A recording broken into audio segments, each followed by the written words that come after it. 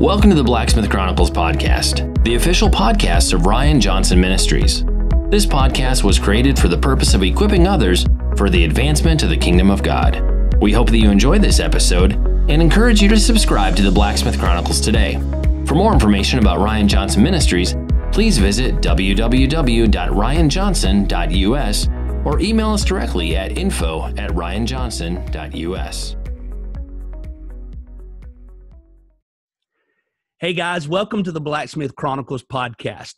This week, I have the privilege and the honor to welcome, I believe, one of the most strongest prophetic voices, leaders, pioneering in and across the world. I've been following her ministry for quite some time now. We have mutual friends.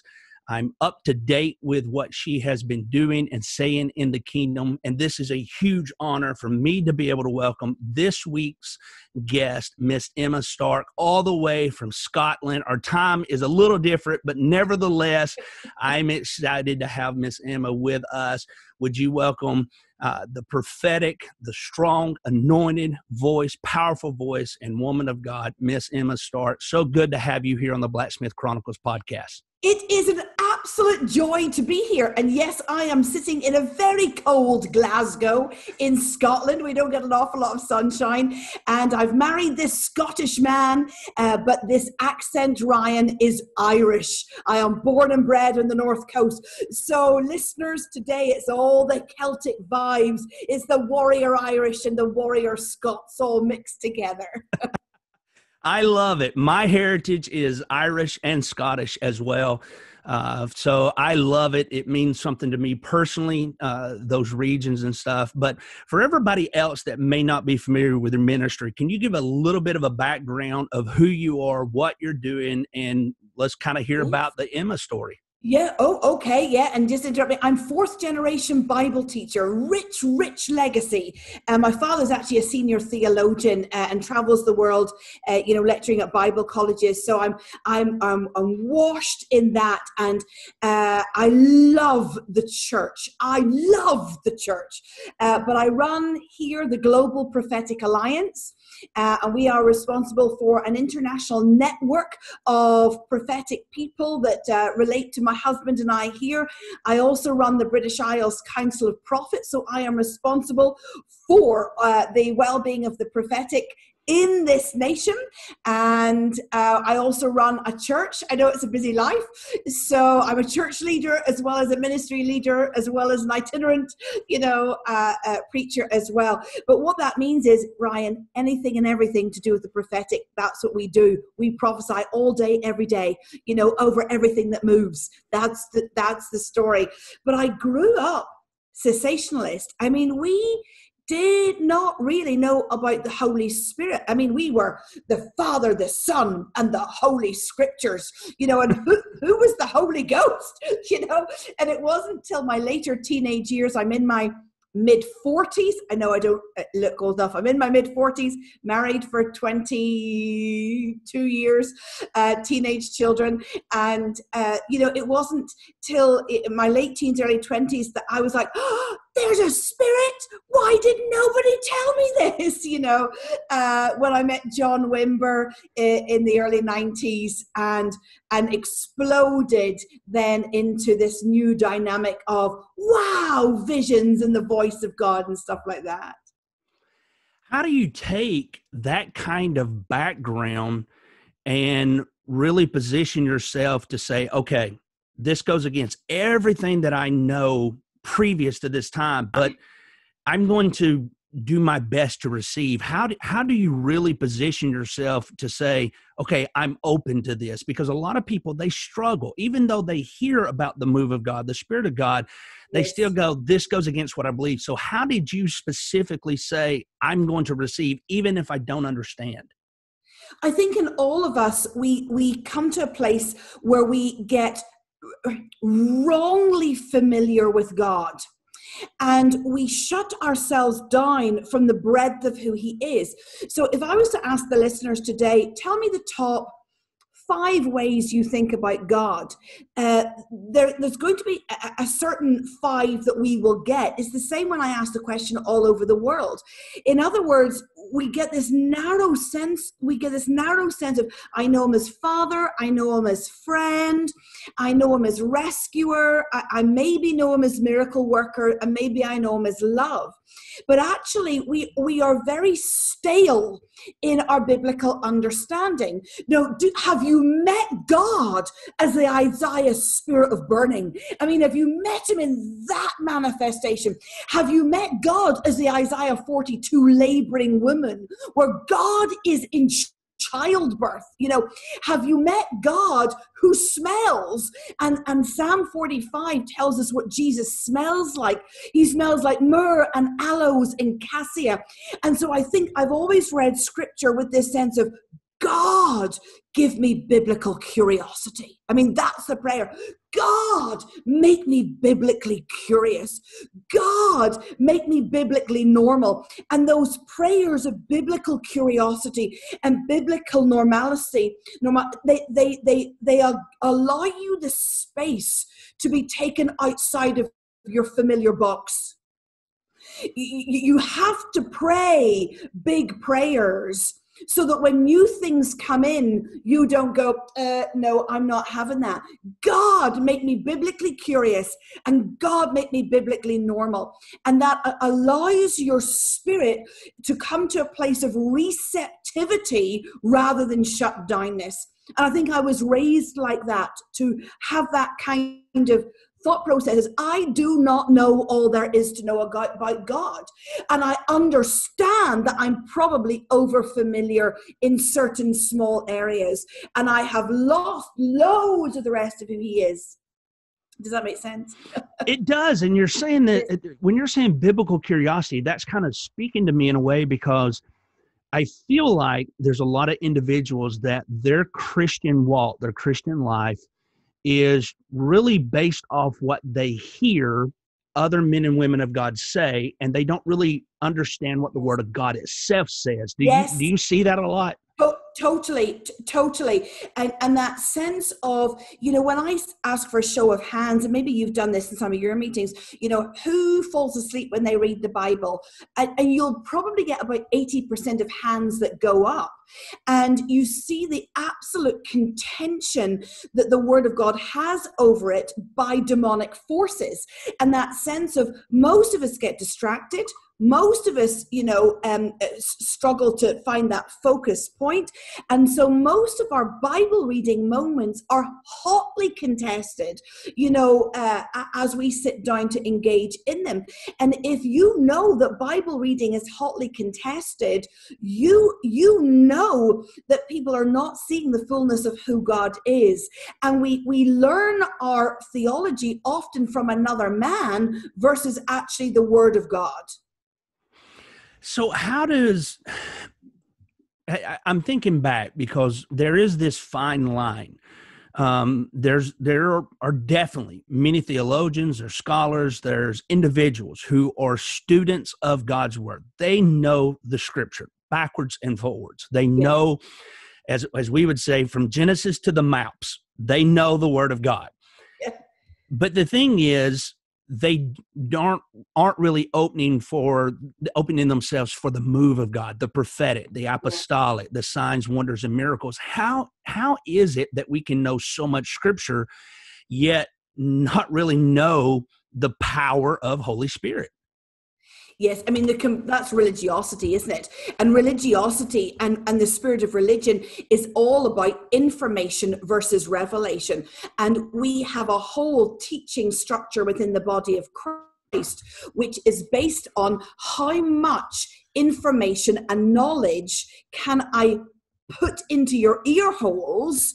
And we measure sermons by informational content rather than by their ability to steward revelation. And that you need to kill the religious spirit, because actually we think if I have a transfer of knowledge, it's fine. And actually the word of God is about a transfer of sight, is about a transfer of seeing, and is about a transfer of hearing for yourself. And of course, Hebrews 5:14 is fascinating in this. And it says this, solid food. And of course, we all go like, well, I would like solid food. And it goes on, solid food is for the mature. Now, you and I would love to be counted mature. Solid food is for the mature. How does it go on? Who went to Bible college? No. Solid food is for the mature who listen to lots of sermons. No, not at all. The Word of God says solid food is for the mature who trained their senses. And it's like a battering ram at our traditions, isn't it? It's the wrecking ball of heaven swinging to smash through the church that says it's about training your senses. And we're all like, whoa, we don't like that. That scripture is in there one little bit, because I would like to train my intellect. I mean, I'd like to train my knowing. I'd like to train my mind. I want to take detailed sermon notes. Now, as good as that is, maturity and solid food is only given to those who will open their senses to be trained by God, that you may see and smell and taste and touch at that experiential side of God, that we go, now hang on a minute here, we don't want to be too experience orientated, it's a little bit unsigned. And yet God is saying, no, it's about experiencing me, and that actually when you and I walk down the aisle to marry, Jesus, we are not walking up the aisle with a resume of how much information we, at the front when we're marrying Christ. It's not a submission of my documentation of how schooled I was. I'm part of a marriage ceremony. It's about how much my senses came alive to know him. And so I do think we have to really blast through the concepts of knowledge without encounter. And let me read, I'm just going to look up Psalm 119. I'm sure I should have memorized it. Prizes to your listeners who have memorized Psalm 119 as the longest book. But Psalm 119, verse 18 says this, open my eyes that I may see wonderful things in your law. It doesn't say open my head that I may know. It says open my eyes that I may see. And even the word of God sets itself up that how you know it is by sight and revelation, that wonders are revealed, not by scholarly, thinking. And I think we are going to see the Spirit of the Lord says there, we are going to see a new breed of preacher arise, who has come to the pulpit, not with information, but with revelation. And the Lord is wiping the deck of those who use their pulpit to defend denominational lines. And the Lord says, I will put preachers in the pulpit who have come because they have encountered me. My goodness. So you're going to have these individuals that are, we've swung the pendulum this far and this far, and you have the plumb line and all this. And my mind automatically goes, when I was in Ireland not a couple years ago, we had a prophetic retreat, and the individuals that were there were all prophetic in some kind of understanding. So we get there, and there's this group, there's about 50 of us, and they are not really kind of catching on what's happening. And all of a sudden, the word fire is said. When fire is said, they all react to it. They all go, oh, whoa, hey. And you're like, whoa, wait a minute, what's happening? And you realized that there was a lack of knowledge of the word, but they were very, very heavily, into the other side of swindling the pendulum too far. And so I had asked a simple question. I said, how many gifts of the Holy Spirit are there? No one could answer it. That no one knew. So then I said, okay, let's talk about the gifts. What are they? Of course, they said prophesy. And they said speaking in tongues, interpretation tongues, but they couldn't name the other 6. So I said, okay, where is that at in Scripture? No Yes. one knew. No one knew. I said, okay, let's talk about the gifts. I mean, the fruit of the Spirit. No one knew the fruit of the Spirit other than love. That was the only one that was mentioned. They couldn't tell me where it was at in Scripture. And so there is this pendulum that goes. You have those that are very knowledge, anti anything moved in the Holy Spirit, anti anything apostolic, prophetic. Then you have the swinging of the pendulum that they're very heavily apostolic, prophetic, but they're not very interested in knowing the Word of God. So what do you say to those individuals that are, I want to be everything, spirit, but I'm not going to be that encouraged by the Word? What do you say to those individuals? I would read the Matthew 22:29, which says this: you are in error. And we're all like, woo, Jesus never say that about me. You are in error. How does it go on? Because you do not know the Word of God and you do not know the power of God. And Jesus in Matthew 22:29, he collides and crashes together where you will be judged for your error. That if you do not know the Word of God and you do not know the power of God together, you are before Him, something that He wants to rebuke, and I think there has to be this place where we say, I got to know the power of God. I mean, I have got to know the power of God, because if I do not know the power of God, I'm in error. That means I need to know the gift in that gift list in Corinthians that you were alluding to, that is called miraculous powers. Do we even know there's a gift called miraculous powers that's separate from healing, that's separate from prophecy? When Jesus says you're in error because you don't know my power, have you asked for the gift of miraculous powers? To me, the gift of miraculous powers is changing weather patterns or walking through walls or walking on the water. That actually, if I do not contend to receive that, I'm in error. But I am, which is wild stuff. But I am equally in error if I have not set my heart on a pilgrimage of knowing the Word of God. That, that I will be shaken and I will be unsustainable if I do not know both together. And we got all these things, where people, although you heard me talk about training our senses, we train our senses to know what is God and what is not God. We do not train our senses so we can talk to the dead. It's biblically forbidden. So we have to come to that place of understanding the absolutes in Scripture so that our encounters are robust. If you don't know the absolutes in Scripture, your encounters will lead you into deception without a shadow of a doubt. I absolutely love this conversation. This fires me up.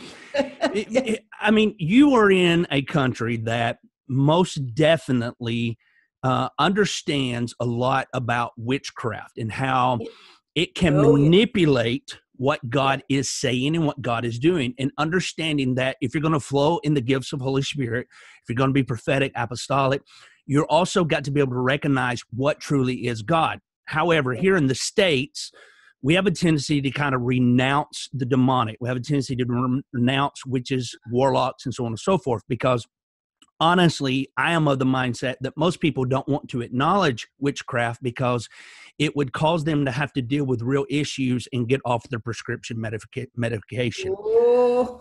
Now you're preaching. There's good medicine. I'm not knocking all medicine, but the truth is we don't want to go through and overthrow what we have the power and ability to do because we are satisfied in self-medicating. I'm saying that to say,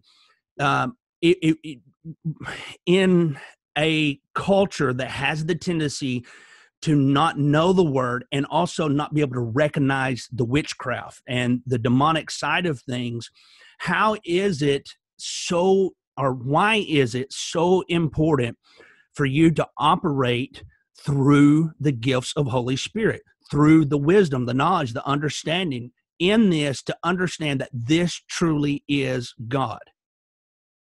Yes, I mean, lots of questions in there and lots of thoughts. We spent an awful lot of time rescuing witches out of covens. It's been a large part of our ministry life. And going into the New Age and the psychic fairs, which here in Scotland are very heavy because the witchcraft is so old here.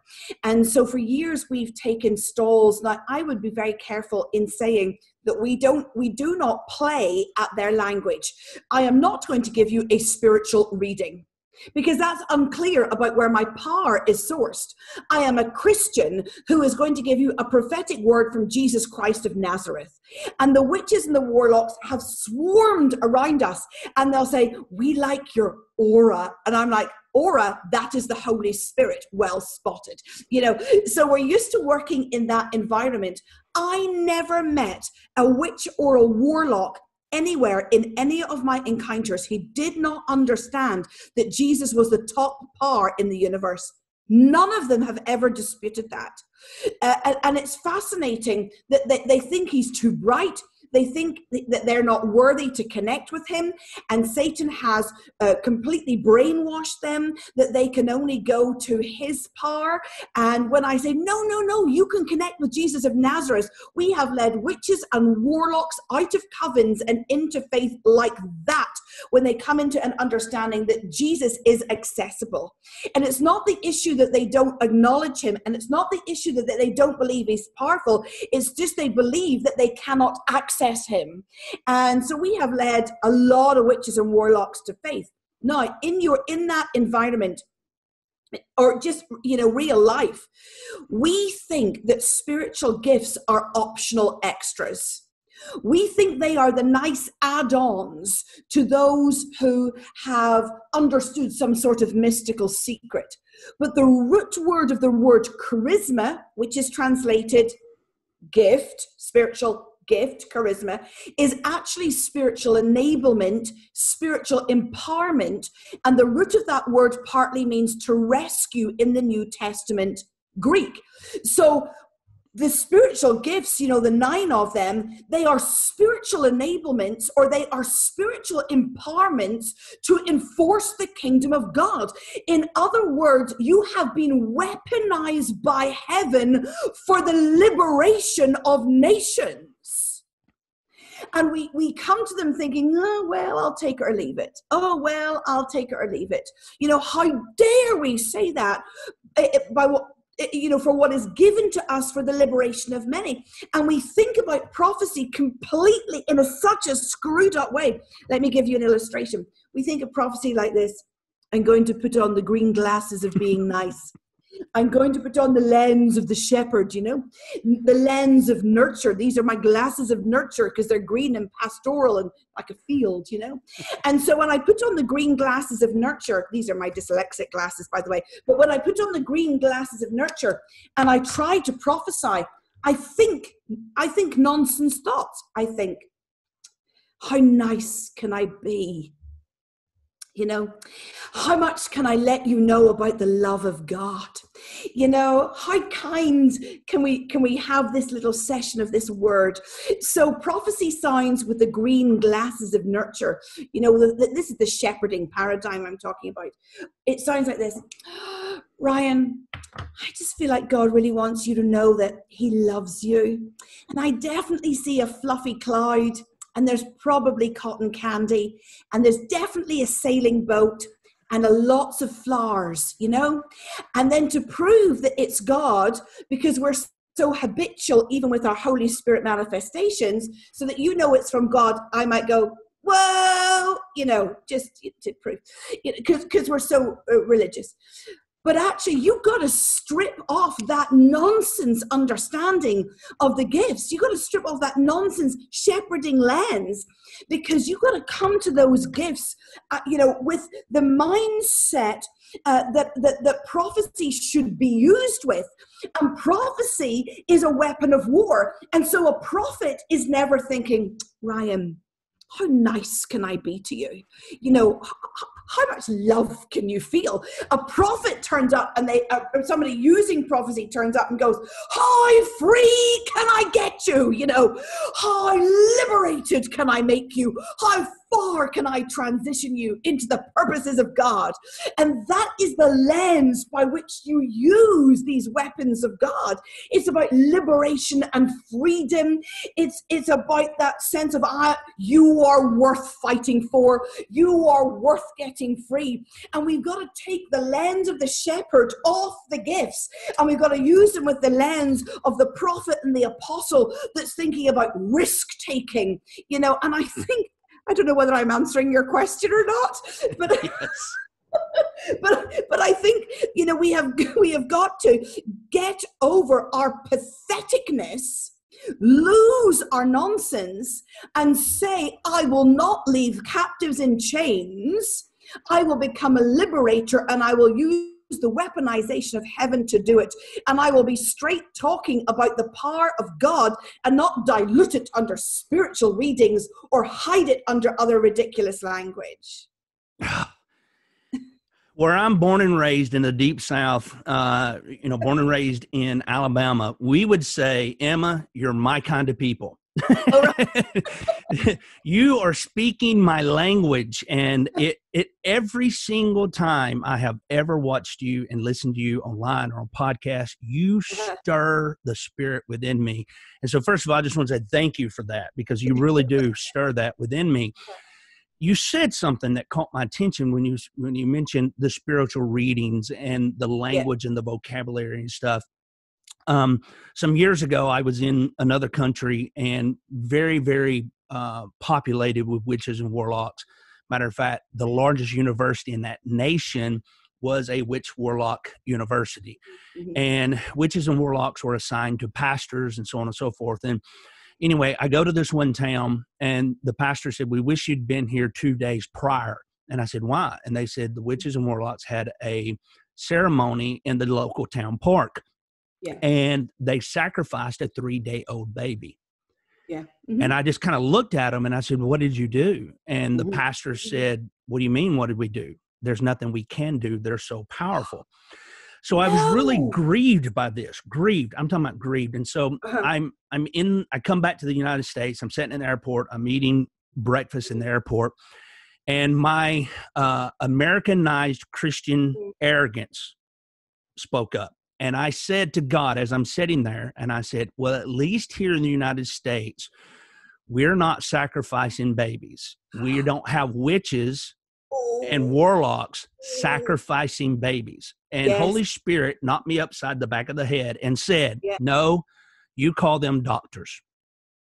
Wow. And it just, weeping in the airport, the waitress comes up, are you okay? I'm okay. I'm just broken. I'm sharing that story because I want you to come back and touch on why our vocabulary and language is so important, not to, as we would say in the Deep South, muddy the waters. In other words, to try to Christianize a cultural acceptance. You said, for example, the spiritual readings. You don't use spiritual readings. You make sure to be constructive according to the Word of God. Why is that so important, to be so pure in the way that you're prophetically speaking? I mean, I think you've alluded to the answer in the question. It's about purity. And how I often say it in the kind of New Age witchcraft community is, out there are many spirit guides, and we know that. And they almost like form a triangle. And at the top of the triangle sits Jesus. And he is the ultimate power and authority in the universe. In the rest of that triangle, sit angels and demons. They're powerful, but they're lesser powers than Christ himself. Yes? And nobody disagrees with that. And very often, a lot of these witches and warlocks will have gone to find a spirit guide, because you can go to spirit guide finding classes, or you can go to and find your angel guide, classes. And that's quite normal. And those voices sit in the bottom of that triangle under, they're not as powerful as Christ. And I will say to them very often, you thought you had a pure guide, didn't you, who turned out to be nasty? And the number in the New Age and witchcraft community who thought they connected with a archangel or a good spirit, and it turned out to be an entity that did them masses of harm, that's a huge proportion of the conversations I've had. And so the only way I can navigate that is by absolute biblical clarity about who we are, where our power is sourced, who is the boss. Otherwise, I am no better than those who train them to find other guides. We have got to be able to get rid of all of that. Now, can I tell you, there is a large witchcraft community in Europe. There's also a large witchcraft community in North America where you are. There's witches, warlocks, covens, 10 a penny. And they just are more under the radar. It's not that they don't exist, but you have all power and all authority in the name of Jesus. And we have got to take that power on and, bring it to its knees rightly and display the lordship of Christ. Otherwise, we will not be able to reclaim nations. Can I tell? I don't often. Do I ever tell this story? Let me tell you this story. It's held back sometimes because you'll understand why. I had a woman walk into my office some years ago now, and she said to me, I knew her as a pastor's wife. She was a pastor's wife in my time. And she said to me, I'm also the high priestess of the local coven, and I want out of the coven. Could you get me out? And I kind of did what? And she said, I deliberately married the minister on the instruction of the coven to seduce him to destroy church unity within this area. So I went on a journey to get her out of the coven, and it cost dearly, but boy, did we have an amazing time. I'd gone round to her house one night, and the coven had put a tracker, demonic tracker, stitched under her skin, and so that they knew where she was at all points. And this is an extreme story. And I turned up, I had read at that point, I'd only read about spiritual surgery, that you could pray for somebody and the implanted, objects would come out and they would leave no scar. So I thought, how hard could it be? I'm just going to go and pray, with my team. What's the worst that could happen? So I am praying, and this demonically implanted tracking device was moving through the skin, just like I'd read, in one of the books. And I'm thinking, Jesus, you're so awesome. This tracking device is popping out of her skin. Then she starts screaming and she says, they're here. And I'm like, who's here? The coven are here, because they were terrified of our power. Terrified. I open her back door. The coven are physically there, not in the spirit. They are physically there. They are lined up along the outside of her garden. They're all in their hoods, and they are there to do us harm. They are there to physically hurt us. Our lives at that point were in danger. And there's me and two of my team and the entire coven. It is the most like Elijah showdown I have ever had, And all we have is a little vial of anointing oil. And I say to my teammate, start throwing that and we'll pray in tongues. So he starts throwing, how tiny those little oil things are. He starts throwing it. And, one throw and the whole bottle's gone. Then it's refilled, and then it's refilled. It never ran out. By a miracle, this tiny little thing of oil is refilling.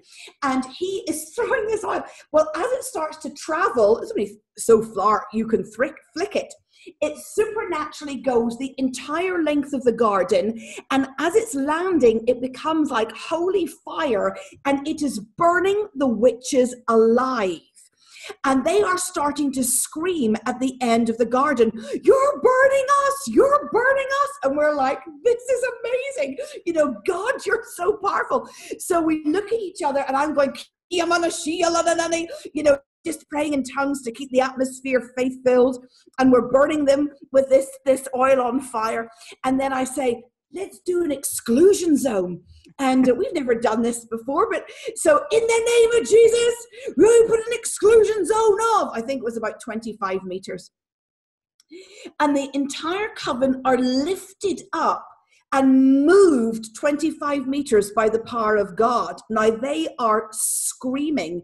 I'm surprised the police didn't turn up. And we're like, this is awesome. Let's do it to a mile. Let's do it to 5 miles. And that coven were physically removed by a decree. And why do I tell that story, Ryan, which is so mad? But the sense of you are so filled with power and authority that even a coven in the flesh who are fully weaponized with knives and guns have nothing on the power of God in you. And the reason we don't see the witches and the warlocks in the Western nations is because we choose to be blind and we choose to say it doesn't exist. And we do not liberate our nations by understanding that I have all power and I have all authority because of Jesus. Therefore, somebody else has none. You know, and that's it. It's that understanding. All power. Jesus says all power and all authority. Therefore, your nonsense demons are what I call stick demons. They're easily kickable, overable, stick demons in comparison to the power invested in us. Wild story, Ryan. I love it. I mean, I absolutely love this, and I can hear so many people saying, I just don't know if I could ever do that. That's awesome, Emma. You know, you're confident, you're bold, you have this faith, you have this. I don't know if I could do this. I hear so many people say that, even in things that I've shared, and people go, oh, that's great. You do it. Great. You know, awesome. I'll call you to do it and take care of it for me. Yes. But you're saying something. I really want people to catch on to what you're saying. You're saying that the power of God is in you to do these things. Yes. And we're a nation, especially right now in the States. And I know it's worldwide, but in the States, it seems a little more publicized. I'll use that word. We're not acknowledging a lot of the witches and warlocks, and I know that in this nation, but we're in the midst of a crisis in the sense of a health crisis. We're in the midst of, you know, there's so much fear in people that have no relationship with God, but there's so much fear that is also being exemplified within the body of Christ concerning this virus. Yeah. And the same power, correct me if I'm wrong, the same power that is in you to do what you demonstrated with that pastor's wife and those witches and warlocks there, that whole thing, that same power is given unto you to speak against this virus, to be able to go to spiritual warfare in that sense, to decree and declare over your family. So I want to ask you, how do you carry that from the demonic realm to where we are right now, especially in the United States and across the world, concerning COVID-19, you know, because there's so much, people are genuinely afraid to even speak up a lot of times, because unfortunately there's many in the church that are criticizing you if you do exemplify what appears to be a bold faith and so on and so forth. So how would you articulate to someone in that measure from the demonic to what you're facing right now in this current season? Yeah. I have to say, I don't think the approach is any different, Ryan. I think the demonic is the demonic is the demonic. It doesn't matter what form it comes in. It doesn't matter whether it comes in the form of a witch standing in a full-blown costume, you know, weaponized, literally ready to shoot me, or whether it's the demon of fear wrapped around your heart, or whether it's stress or intimidation, or whether it's the demonic spirit of silence that has grabbed hold of the church. The default position is the same for all of us. I have all power and I have all of authority, no matter what form it looks like in you, you know. And I think for me, we have become so intimidated and we have lost the sense of our pioneering wildness that thinks about taking ground, that thinks about victory. We have lost the mindset of victory. We have lost the mindset of champions. And so that we have got to lay hands on our own heads and say, God, give me the mind of Christ that is a victorious mindset, that is an overcoming mindset, that is a bold mindset. You've got to do business here. I mean, right here, you got to get your hands on this space and say, renew my mind. You see, in that renew my mind scripture, it is not renew my thought.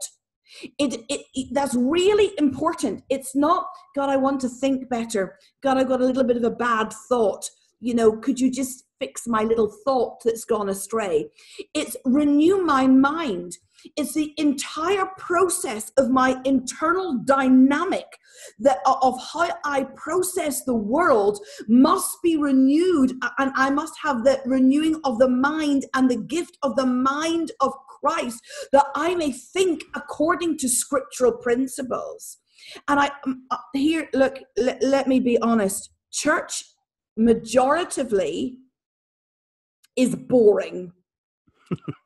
It is. It's majoritively boring, and you heard in my introduction, I lead a church. Even my own church in its history has had boring days. And if I wasn't the preacher on the rota or the leader, I wouldn't have turned up to my own church, It is tedious. And at very best, can we just be just honest? At very best, we're underperforming as the church. That's our best. We're underperforming. At worst, we're probably heretical, at our worst moment. So you're dealing with an underperforming, boring church where most of us go because we feel we ought or we should. And we kind of think, I'm sure I signed up for something different. Yes, you did. You signed up for a wild, radical adventure in Christ, where you are part of an offensive army, not a defensive army, that is minded in call to take territory and to bring the kingdom of God. And that means you must be alive and alert to spiritual warfare. And it doesn't matter who you are. You do not ever have the permission from God to say, I will leave that to an expert. The call is for all of us. There is as much Jesus in those who are watching this as there is in you and I. I don't have more Christ in me than somebody else does. That is equal across the board. And it is about waking up to what God intended the church to be, so that she can become the force for good in the world, rather than the bystander who is observing. And so it is about you starting to say, this is entry level stuff, how I would train. Kingdom of God is what? Righteousness, peace, and joy. I could put money on the fact that we don't bet that your home is not full of righteousness, peace, and joy, listeners. It's probably full of stress, maybe a bit of fear, anxiety, some perversion, so it's not righteousness, peace, and joy. And we think that's just us. That's very often a demonic atmosphere. So you need to get up in the morning and say, the kingdom of God is righteousness, peace, and joy. And anything that is not of that kingdom leaves my home right now. That's a spiritual warfare entry level prayer. Anything in this room that is stress, that is anxiety, that is an unsettled heart, that is a lack of peace, that is perversion, I ban you from my home and I speak the atmosphere of the kingdom of heaven into it right now. And you start there. You start by owning your spiritual space that you live in. You start by commanding righteousness, peace, and joy. And the enemy will learn that when you resist him, as the scripture says, he must flee. Now, once you've learned that over your own body and your own home, then it's easy to start to do it outside of that. I got top tip. two more thoughts, and I promise I will let you go because I know your time is very precious. If you could say anything to prophets right now, regardless of where they're at, Western Christianity or Europe or Australia, wherever, if you could say anything to prophets, what would you charge them or say to them? Oh, I've hundreds of hours worth of school on this, Ryan. You're asking for one thought. Yeah, we do have an emerging prophet program. I think where I see the Achilles heel of the prophets in the West is they have married the political spirit. And go ahead. Go ahead. I am personally inviting you to break this down. To break this down. And we prophesy according to political party rather than the higher place of the kingdom of God. We prophesy according to political allegiance and alliance, and God is fed up with it. And if there was a judgment on prophets, it is over this issue. And I will tell you why. Scripture is very clear that morality does not come through the law. And that's really important. It comes through the heart. And when you try to structure your prophetic words to try to empower a political party, political figures, to try to shape law, and you think that will bring morality, or you think that will bring righteousness to a nation, you have not read the word of God. Because morality does not come through the law, morality comes through the heart. And that is the major difference between Islam and Christianity. So if we understand the differences between our major world religions, Islam comes into a nation and it wants to change the laws. It wants to force from the top down a system and a structure whereby you must behave according to its moral code. Christianity works in the complete opposite. Christianity comes in and it says that you change the morality of the heart and the laws become obsolete. So people don't choose to, need the laws because they have moral fabric within them. And so we have got to understand when we prophesy that we are interested in the morality of men, not our political opinions. And a massive, that we could spend hours teasing that out together. That is where you get conspiracy theories in agreement with political spirits. That is where you get things that are not right. That is where you get deception. That is where you get the prophets in disrepute, because they are supposed to be at heart lawyers for God. They are the counsel for God. They are his spokesperson no matter what is happening politically, religiously, morally within a nation. And the very second we become our own spokesperson, God will say, I never knew you. Massive areas to unpack. But its heart, how does Christianity change a nation? How does Christianity heal a nation? That must be understood biblically, because we want healed nations. Let me say that again. You cannot legislate for morality. It doesn't work. Hebrews says that.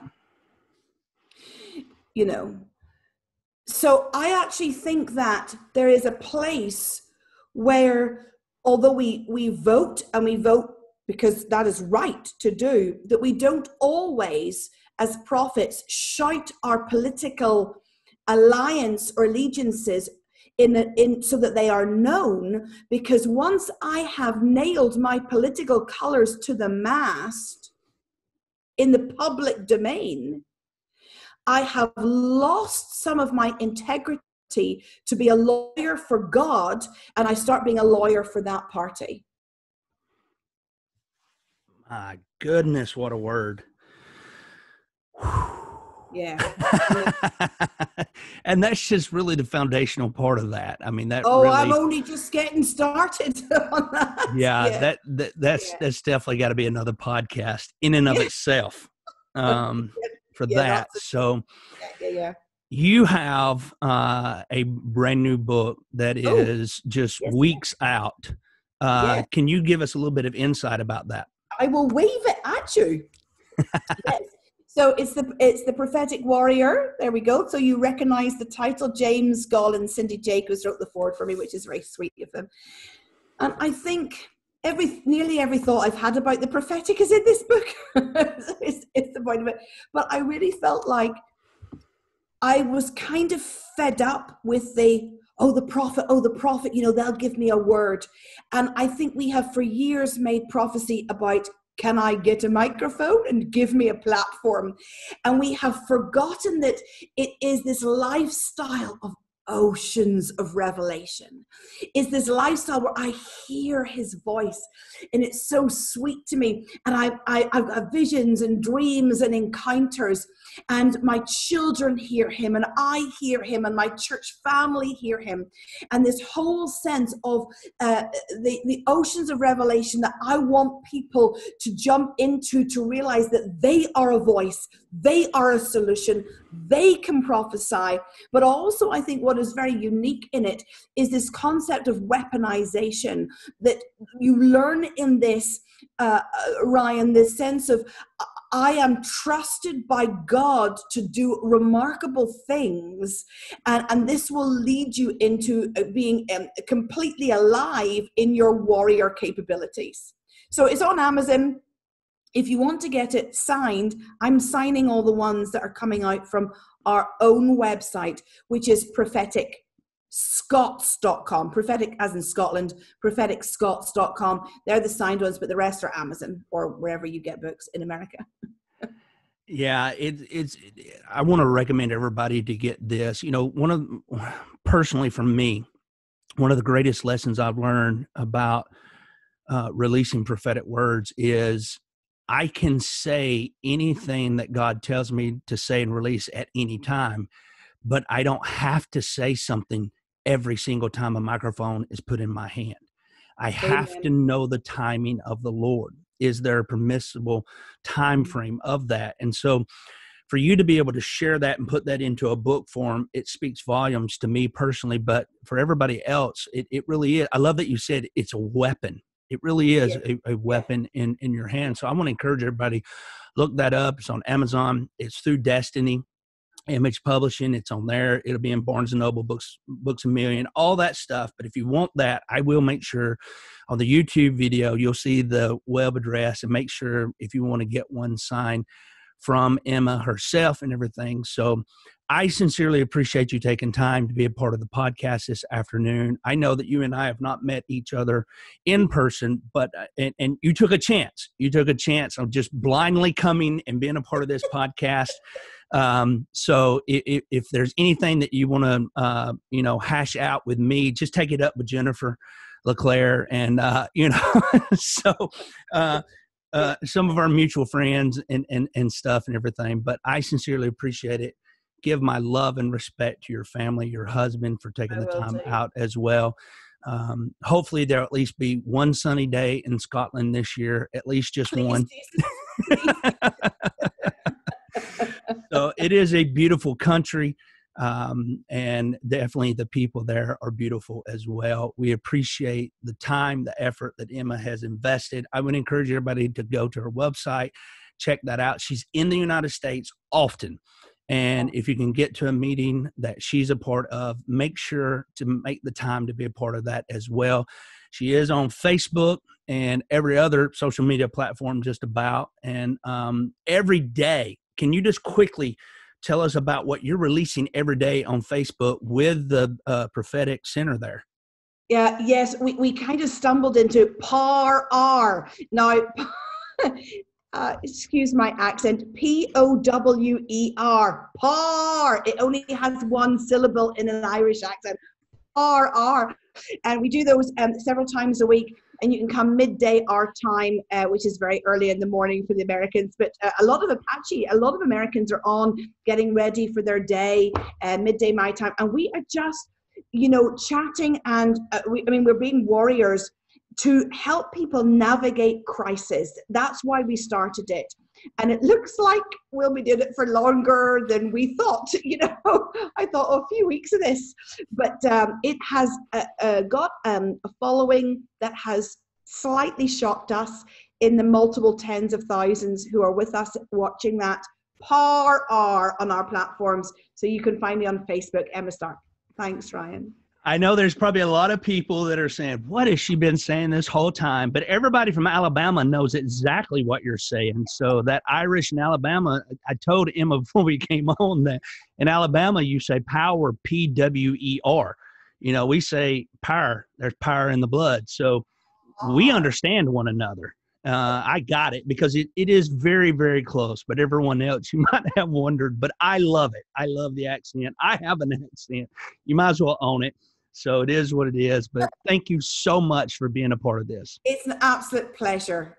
For everyone else, I hope that this episode has encouraged you, has challenged you, and has equipped you that you may further advance the kingdom of God. We bless you all in the name of Jesus.